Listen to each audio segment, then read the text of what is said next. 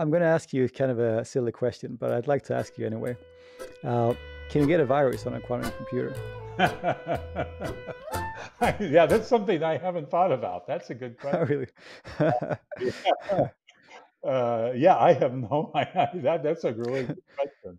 I don't Yeah. know, yeah, what you would do with it. I mean, No.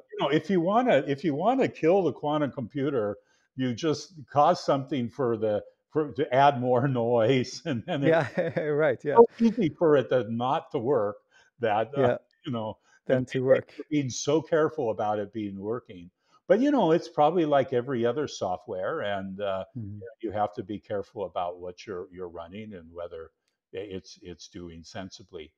But you're going to use a classical computer to talk and control a quantum computer, so it's much Right. more likely that the virus is going to be in the classical control than it is in the quantum computer. I think there's much more Mm. opportunity there. Oh, that's fun though. Thank you. That's a good question. If you have a question for John, just write it in the comments field before the end of July 2020. If you liked this video, why not make it official? Press the like button.